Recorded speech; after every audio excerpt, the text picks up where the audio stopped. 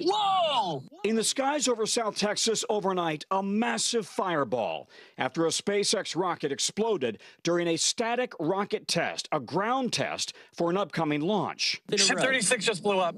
Ship 36 just blew up.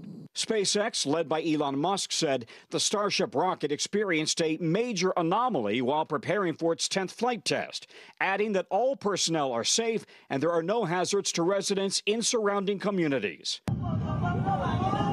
The explosion rattled nearby residents who posted videos on social media.